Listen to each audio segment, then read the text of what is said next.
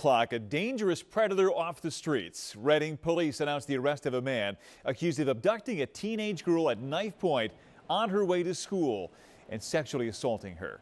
It is Wednesday afternoon. I'm Brian Taft. And I'm Sarah Bloomquist. The big story on Action News is the arrest in that horrific attack. It happened 1 week ago, and investigators say a key piece of evidence places the suspect at the scene of the crime. Action News reporter Aliana Gomez live in Reading this afternoon. Aliana, you've got the details.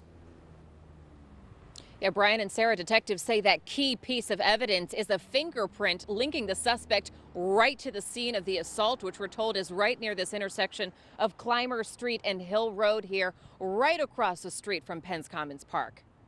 Investigators say they have a dangerous man off the streets after arresting 38-year-old Sean Samuels. He's accused of abducting and sexually assaulting a 14-year-old girl while she was walking to school. The 14-year-old victim was abducted from the sidewalk and removed to an area behind a shed or a garage area in a residence nearby on Hill Road.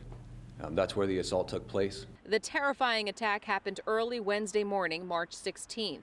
Police say he held her at knife point and threatened to hurt her if she screamed. And we did call her mom last night without giving details and let her know that the person that did this to her is in custody. Good old-fashioned police work is how they caught him. Reading Police Captain Christian Rothermel says once they found these surveillance photos of the suspect, they were able to track him down. Detectives went door to door in the areas that we knew he was frequenting.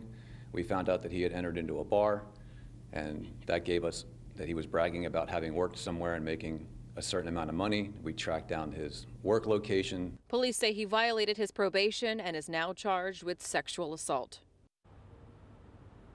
Now, detectives also say that this was a completely random attack. It happened early in the morning in a very busy intersection where a lot of cars and people are nearby. So they're urging people to just stay vigilant. We're live in Reading. Aliana Gomez, Channel 6 Action News. Sarah?